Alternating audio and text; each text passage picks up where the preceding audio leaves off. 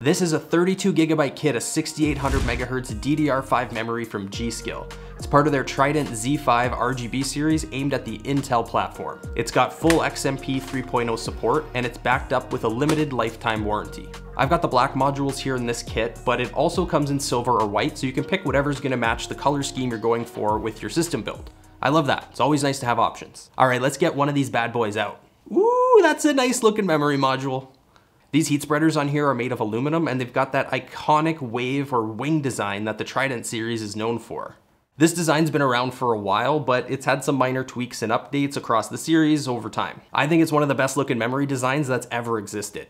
These black ones have a shiny brushed middle section with the Trident branding on there, and they're sandwiched between two matte black sections at the top and bottom. And depending on which color you end up going with, the heat spreader designs are actually slightly different. One thing that makes these memory modules attractive is their relatively low profile. G.Skill kept the overall height down to just a very reasonable 44mm, and that means there's going to be a lot more flexibility and clearance and compatibility with other components in your system build. Things like CPU air coolers, really big ones that overhang the DIMM slots, aren't going to be as much of an issue with these modules as they would with something taller. Just for a quick comparison, here it is next to some Corsair Dominator Platinum DDR5. There's a pretty big difference in terms of overall height between the two. But even though these are not the tallest out there, I still recommend double checking clearance and compatibility with the other system components that you're picking if you're doing a new build, just because there's nothing worse than running into a compatibility issue when you're mid-build. And trust me, I know from experience. The RGB is coming from a solid continuous light bar along the top. It's wedged in between the two sides of the heat spreader. G.Skill has their own app called Lighting Control, but you can also just completely ignore that and use motherboard software to control and sync up all your lighting with your other components. There's full support here for ASUS, Gigabyte, MSI, and ASRock systems. Under the hood, G.Skill's using memory ICs made by SK Hynix, and this kit's rated to hit speeds of 6800MHz at timings of 34, 45, 45, 108 with XMP 3.0.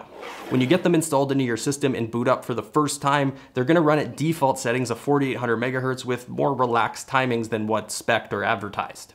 But all you have to do is jump into the BIOS and enable the XMP profile. That's going to set the frequency, timings, and voltage for you. Save the changes, restart, and you're ready to go. Most of you hardcore system builders are probably already going to know that increasing RAM speed doesn't necessarily mean an increase in performance. But to see what we can get out of this kit, I did run it through a few tests. My test setup's running an Intel Core i7-13700K CPU in an ASUS Prime Z790 motherboard with an Intel Arc A770 limited edition GPU. To get the most reliable results that I could, I locked the CPU frequency to 3.4 GHz on the P cores and 2.5 GHz on the E cores. That way there's no variability due to the CPU boosting its clock speed up and down. So every single test is getting the exact same CPU speed no matter what. And then I ran every single test 3 times and then averaged the results just to make sure everything's consistent and repeatable. I tested system performance with the memory set to its XMP setting, so that's 6400MHz at CL34, and then I downclocked it to 6000MHz and tightened up the timings, and then overclocked it to 7400MHz with the kit-rated XMP timings. The synthetic benchmark in CPU-Z is a quick way to measure raw CPU performance. Essentially, there was no difference here in the single core or multi-core scores between 6000MHz all the way up to 7400MHz. In other words, raw CPU performance isn't really increasing due to faster RAM or reduced latency in this benchmark. I exported a 4K project in DaVinci Resolve 18 using H.264 compression at maximum quality settings and then just recorded the time it took the system to create the file. Both the XMP and overclock settings performed exactly the same here, while the slower 6000MHz test took a few extra seconds. 3D Mark Time Spy is primarily a GPU benchmark, but it does provide some insight into how CPU performance can affect gaming. Rather than focusing on the overall combined score that this thing spits out, I'm instead showing the separate CPU and GPU scores so that we can see what's really going on here.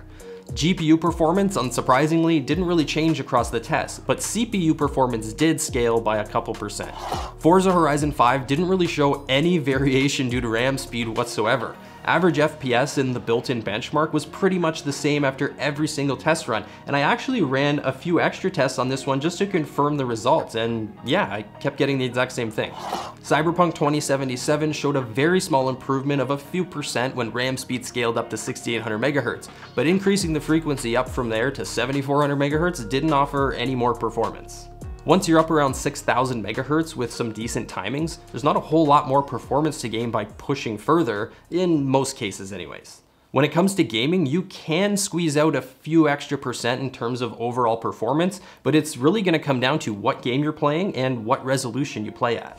On the lighting side, it's really hard to argue that these modules aren't some of the best looking out there. That light bar looks awesome sandwiched between the two heat spreaders, and it shines really bright in most settings. The G.Skill lighting control software isn't the most straightforward to use, but it does offer some of the familiar tools and settings to customize the lighting effects.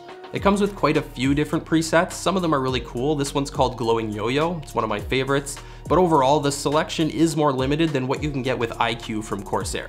I also tested it with Asus AuraSync and it worked perfectly with that too. So there's also that option if you don't want to use the G.Skill software. And like I mentioned before, it does support lighting control systems from the other major manufacturers as well. Overall, this is a really nice looking kit at DDR5. It's got that iconic Trident design that looks awesome in any build. Performance, and most importantly, stability at its rated XMP settings was rock solid. I spent a lot of time testing this kit and I didn't run into any stability issues. I didn't get any system crashes other than when I was really pushing the frequency to find the upper limit of where I could overclock it, but that's to be expected. I was able to push all the way to 7400 megahertz completely stable with 1.45 volts, and that's without having to relax any of the timings. I actually got it up a couple hundred megahertz higher than that to 7600, but it took me 1.5 volts to stabilize it, which is a little bit too high in my opinion. So that's why I just dropped it down to 7400, went back to 1.45 volts, and that's what I showed you with the testing in this video. Whether or not this higher speed memory kit's gonna be worth it to you is really gonna come down to your individual use case and what you value in terms of your hardware. You can save some money and not compromise much by going with a lower speed memory kit. That's just the way it is, at least on this current gen Intel platform.